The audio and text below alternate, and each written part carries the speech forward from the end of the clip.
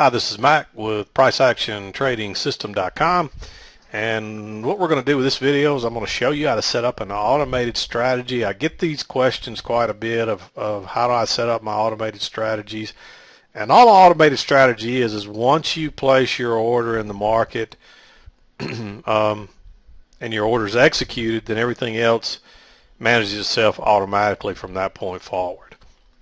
In other words, you can break your trade up into multiple orders. Let's say you trade 3 contracts. You can have 3 different stops. You can move your stops. You can have different targets, and it's all automated. Everything moves itself automatically, and it serves a couple of purposes. One is that your orders go in very quickly after your order is executed because your exit orders and all that go in instantly. And that puts you early in the queue, and a lot of times will allow you to get out of, exit a limit order without prices trading through that limit order. And normally, if you understand limit orders, prices normally have to trade through those orders to fill them. But what I've noticed using the automated strategies is that it must get me in the queue very quickly and very early, because if you've watched any of my trade demonstrations, you see I exit quite often on a limit order without prices ticking through. And generally, if that happens, that's just a sign that prices are going to trade through there very shortly. But a lot of times they don't, and they reverse from right there, and it becomes a 4-tick failed entry, and that's not a good thing at all, because if prices reverse on you, there's a good chance that they're going to go more than 2 points in the other direction, and that's going to stop you out. So when you're scalping and you're trading the ES, trust me, that single tick can a lot of times make or break you. So that's one key point. But the second one is that you do not have to manage your trade, and so you're not thinking a lot, where does my stop go? Where does this go? It's all automated, so it keeps you from monkeying around with your trade and making mental errors that cost you, and that's a big part of trading. That's one of the hardest parts of day trading, is trying not to make mental mistakes. So once you place your order, if it's executed, everything is automatic, and you just let the trade manage it itself, and you're not toying around with the orders and moving them. And I can't tell you how many times even once I've got my order there in the beginning, I would move it a little bit and decide that was stupid, move it back, and then what did I do? I take myself out of the queue early and put myself further back in, making it that much harder for me to get out. And those are just dumb mistakes that you don't want to make. Once your order's there, you don't want to move it, especially if it's a limit order. And the reason being is the sooner you're there, the earlier you are in the queue. And you'd be surprised when prices reverse real quick here or there, how many orders will pile up right there at the same places. And by you having that automated strategy, they're in there quickly. So don't move your orders. That's a, unless you know that you have to move your order, unless there's a good reason, I don't move my orders, because what I'll do is if I got a limit order up here and I decide I want to get out earlier, maybe I'll go ahead and put in I'll take it off automated strategy and put a new exit order where I want to go, just so I don't have to move my limit order in case I change my mind again. So it really is that critical. So keep that in mind. But let's get to it. We're already 3 or 4 minutes into this, and I haven't even started talking about automated strategies yet. First of all, you have to have your chart trader properties on before you can set up an automated strategy. In order to do that, this button has to be clicked here. You got to click on this button, and what that does is, you see that little drop down button. If you click that again, my drop down button's gone. If that drop down button is not there, you can't get into your automated strategy. So make sure you click, wrong button, click this. If you highlight it, it'll say chart trader, and then just click your chart trader, and that opens up your chart trader properties, or it gives you your button so you can open it. And there you go, open it up. And notice how mine is red. I did that for a reason. You can customize NinjaTrader. Just right click here, and there's your chart trader properties, and you can make this stuff all whatever you want customized. And the reason I make mine red is because I can't tell you how many times I would come in here and they're set to look just alike, and the only way you know is if you have SIM here or if you have your account number.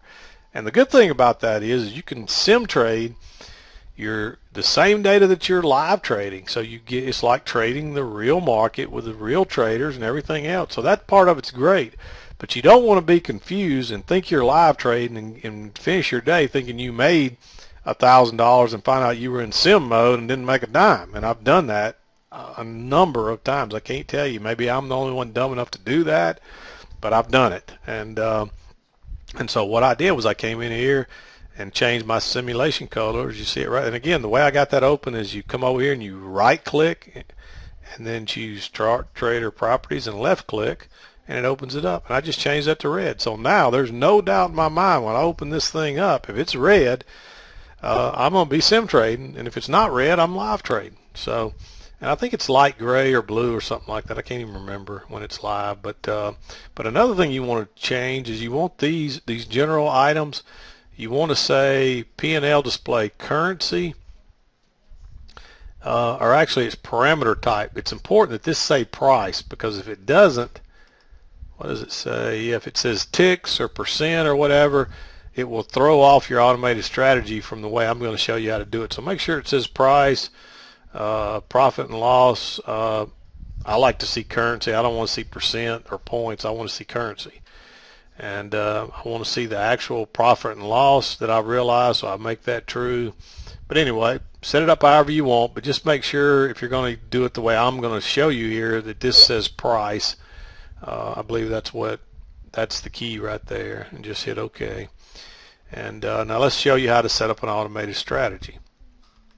The first thing you want to do is make sure you go to custom here. This needs to be in custom mode, and so because what we're going to do is set up a custom automated strategy. So then this little box here with the little buttons, the little dots on it, click that and it opens up this. Now we can set up an automated strategy. Now you can, maybe you want to trade 2 contracts. That's all you're willing to trade, and I suggest that's all you trade until you've done this a while and you're consistently profitable. But let's say you could do 3 or 4, 5, 6, up to 10. But what I normally do, no matter how many contracts I trade at least 2, and I scalp out a portion of my trade, and then I go for more points on the second part of my trade, and I move and I tighten my stop so I can't lose money.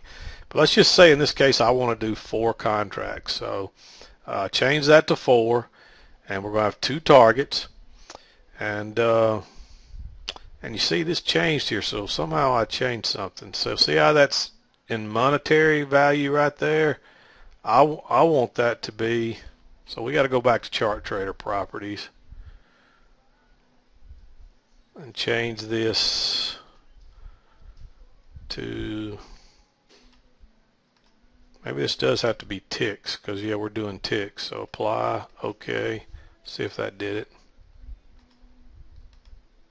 Yeah, now we got ticks there. OK, that's what it has to be, ticks, because we're trying to use ticks, because I'm showing you how I set it up for the ES, because that's generally what I trade. Now we set it up with 4 contracts, but let's say I want 2 targets I want to scalp out of. You could scalp out of 1 and go and leave 3 runners, or you could scalp out of 2 and then leave 2 runners, or you could scalp out of 3 and leave a single runner. Whatever you want to do, but I like to do 50-50. Normally what I will do is scalp out of 50 to 75% of my contracts and then leave the rest for runners.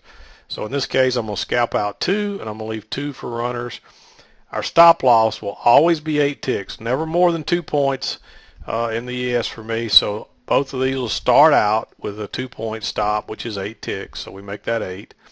Our profit target will be 1 point on the first 2 contracts, so I'll make that 4. 4 ticks is a point in the ES. And let's say I want to go for 3 points on my runners, so I will make this 12 ticks.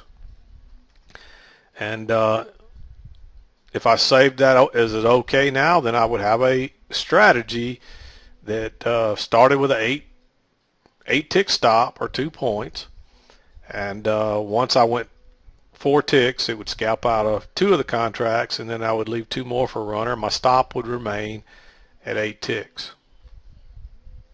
And but let's say I want to move my stop to break even after I scalp out of 2 of these, so I would need to change my stop strategy for the second part of the contract. So go over here and click custom. And let's assume, as you see there, it says auto break even ticks. So since I'm scalping out at 4 ticks and I want my stop to move to break even after I scalp out, I got to go to 4 ticks. But guess what? I got to actually make this 5 ticks because I'm exiting on limit orders. And the reason it's got to be 5 ticks because if you just go with 4 ticks and the prices move 4 ticks and you don't get out of your limit order until it moves 5, then your stop is going to move to break even at 4 ticks, and you're not going to be out of your first set of contracts yet, and you're going to be moving your stop real close. And I've made that mistake, and prices tick back real fast and stop me out at break even, heaven forbid, and then go right back to where I thought they were and go higher. So you don't want that to happen. You want to make sure you at least get out of your first set of contracts. So you got to make that 5. Now, if your target on your first set was 8 ticks, you'd need to make this 9. If your target was 12 ticks, this would need to be 13. But the reason is we're exiting on limit orders, and if you don't understand that, you need to do some research on orders because that should be basic for most traders. But understand that because we're exiting on limit orders, we got to add 1 more tick to our profit trigger before we move to break even, or our break even profit trigger. Now, if we're happy just moving to break even, we save OK and we're good to go. But there's some other things we can do here. Sometimes I like to go to break even plus 1 tick. If that's the case, I'd go break even plus 1. If you want to, you could go break even plus 2 or 3.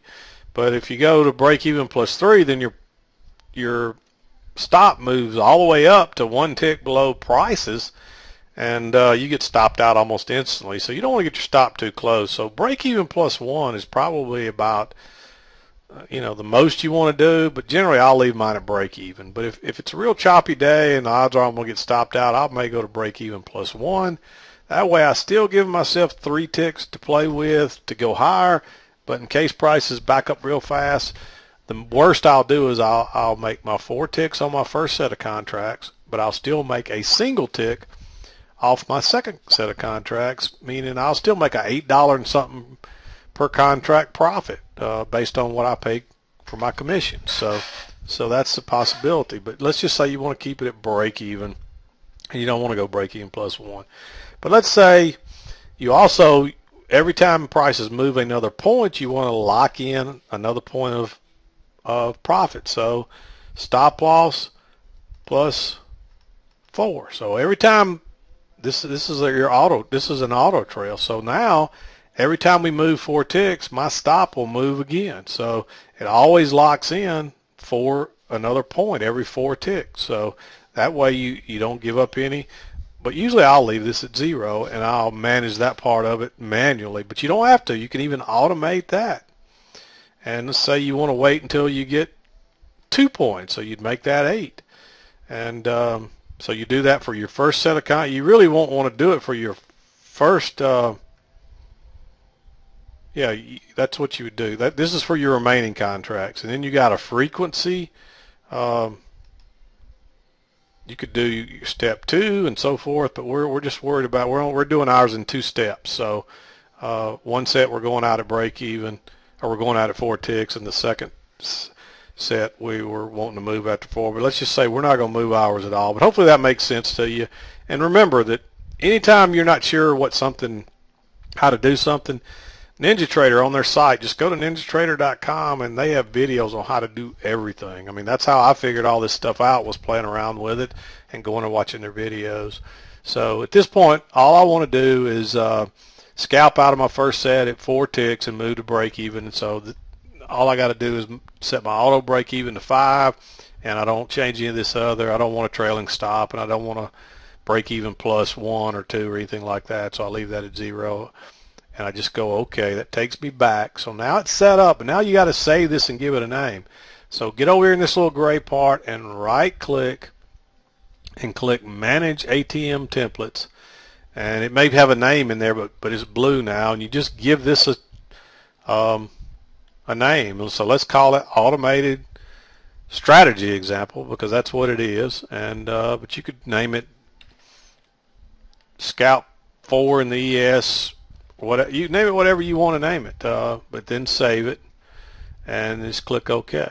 And so now we come over here and we click on our little drop down button, and there it is, automated strategy example, and it's there. So if I click an order down here, you notice it says buy limit 4, and as soon as that order is executed, it will automatically put a safety stop of 8 ticks or 2 points down here on 4 contracts, and it will put a target limit order exit at 1 point for 2 of them, and then it'll put the other one at 3 points up here for the other 2.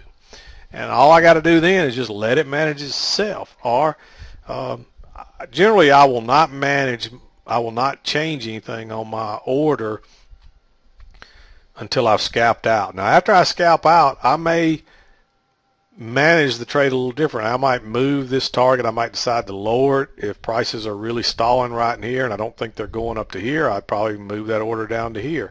Or I might just start tightening my stop along the way up behind every second bar or every couple of bars just to lock in my profit. But I generally will not monkey around with my trade at all until I've scalped out of the first set of contracts. And the reason being is that I can't tell you how many times I monkey with a trade, and it, because I start thinking and worrying and saying, hey, maybe I messed up. I start doubting myself.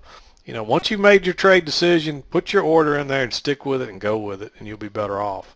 At least that's what I've found.